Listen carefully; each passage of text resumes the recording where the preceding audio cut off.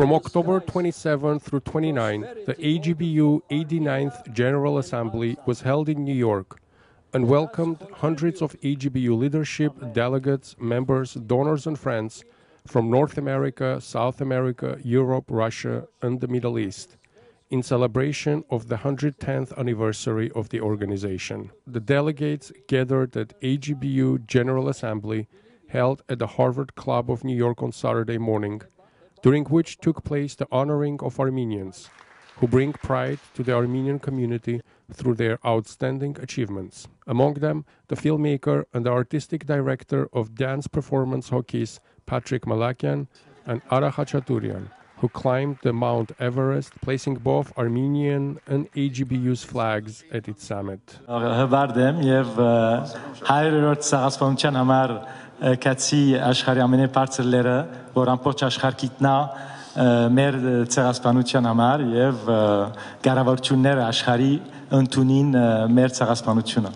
President of the Armenian General Benevolent Union, Perch Satrakian, followed in the AGBU tradition of addressing the membership with a speech, outlining the success but also threats facing Armenian nation today. Mr. Satrakian emphasized that AGBU must engage in strategic alliance as unifying entity between Armenia and diaspora. Today, AGBU can confidently respond again to the needs of the global Armenian nation. The nation which is facing the greatest of opportunities and yet also the greatest of threats. With a vulnerable economic and geopolitical situation in Armenia and an increasingly disengaged diaspora, we can no longer view these two elements as separate.